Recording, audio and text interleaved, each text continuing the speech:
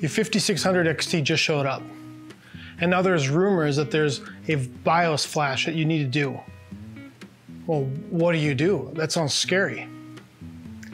Let's talk about it.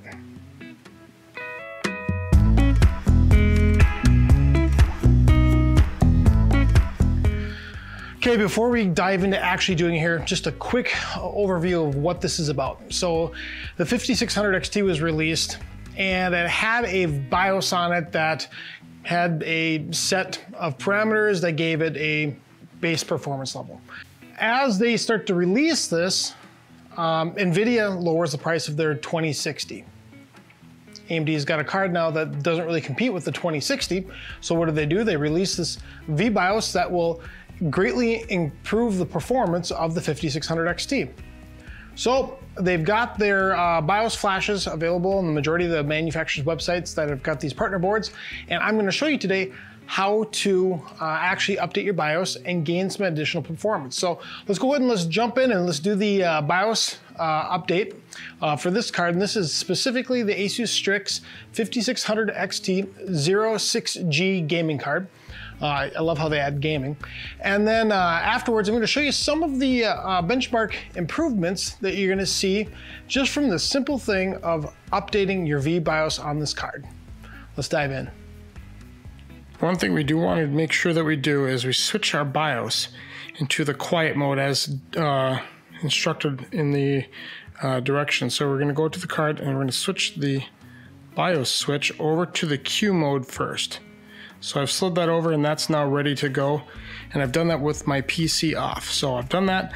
Now we're gonna go ahead and power up the PC and then get into the BIOS setup. I like to start out with the manufacturer's website for whatever card is purchased in the situation. It's a Republic of Gamers Strix 5600 XT, the 06G edition. And so we're gonna go to rog.asus.com. We're gonna go to products and then click on graphics cards. While we're at the graphics cards, we're going to scroll down to where it says Radeon RX 5600. I'm gonna deselect all because I don't want all the rest and just select the card I want, which in this situation is the RX 5600 XT 06G Gaming. Brings up our card page, if you will. We're gonna go to support. From support, go to drivers and utilities. We're going to click on BIOS and firmware because that's what we're updating is the VBios. And we're going to go ahead and save this file. Okay. Next, and what's nice with this actually gives you step-by-step instructions, which we are going to follow as well as we go along.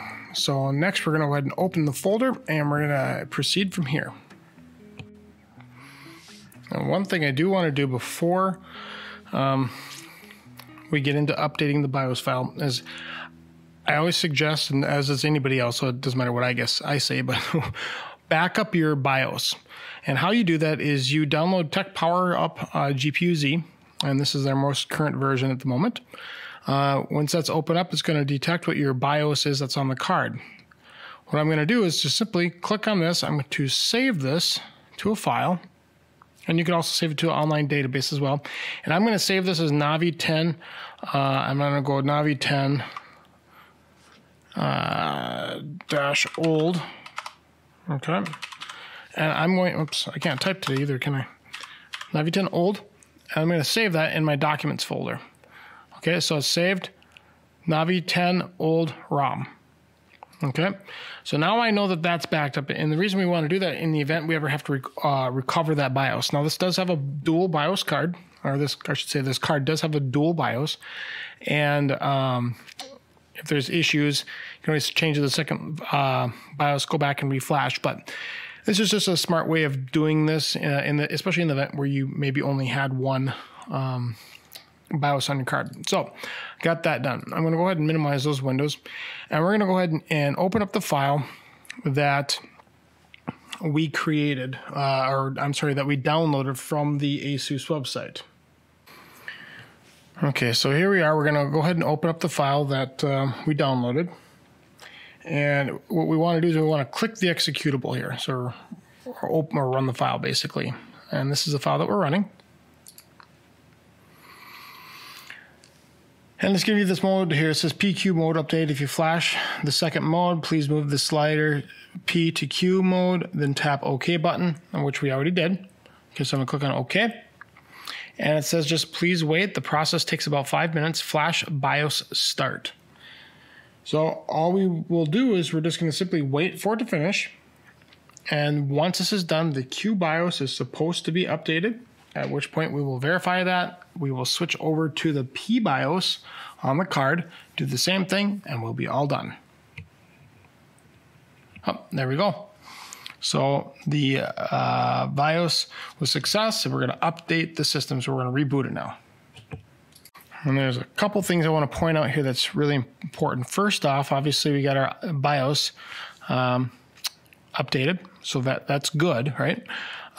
But I will have to show you a comparison. But previously, the top clock was 1650, and they've increased that up to 1780 for the base GPU clock. The voltage previously was 980-ish millivolts, and now they have it defaulted at 1018.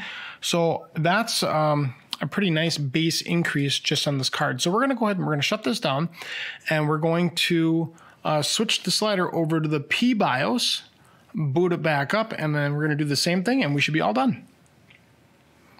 And here we are back into the BIOS now. We're on the P BIOS, and we're just going to do the same thing over again. Reopen that file, and if you flash the second mode, please move the slider to P or Q mode, and then tap OK. And so what we're doing is we're flashing the second one on because we've already flashed the P. We're going to go ahead and flash the Q mode now. So I'm clicking that, and it says up here, please wait. The process takes about 5 minutes. Last time it didn't, but we're going to go ahead and let it run its thing here. And then in theory, it'll reboot and we'll be all done. All right, pretty quick, probably about 30 seconds or so. It is now completed. So now I just have to do is reboot the system. And in theory, both BIOSes on the card will be flashed now, and we should be all set to go. Okay, so that was pretty simple, right? Really easy. So now let's go ahead and let's take a look at what this is doing in benchmarks for the performance gain, which there is some. So let's dive in, take a look at those real quick.